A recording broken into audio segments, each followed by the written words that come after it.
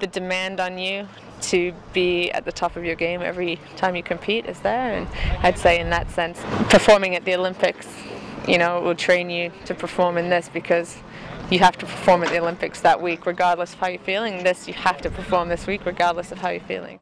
It's really tough, and I think it's a fantastic example of what you can actually achieve in, you know, communication in seriously high pressure environment. It's just kind of years of practice and sort of mentally rehearsing when you're away from the boat, you know, waking up in the morning a couple of hours before the start, what are the conditions, okay, what's going to be important today, and just start kind of thinking about the priorities so that when the start gun goes, you know, you're firing, you're giving the information.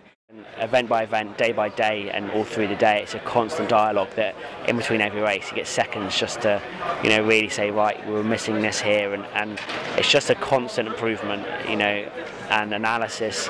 We have debriefs, you know, we'll try and have a chat about it right after racing in the day when it's fresh, and, you know, where were the key problems, and then obviously with our coach, who's a key part of the whole process, you know, he will kind of raise the question, and we'll try and refine it.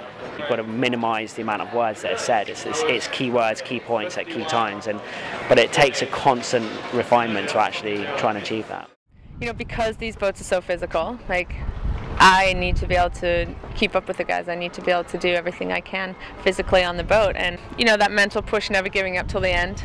Just like in racing, anything can happen. You got to keep pushing all the way through. The good thing for me is that I have been a crew in my Olympic sailing, and I've been a helm, and, you know, I have a lot of experience. So when I'm delivering information to Lee and Peter to help make decisions, I know when to deliver it and the information they need to help make that decision. Having everyone on the boat at that level where they're understanding and they're following the conversation and instantly ready to react to whatever that kind of manoeuvre is going to end up being is vital, and that's, you know, largely where our successes really come from.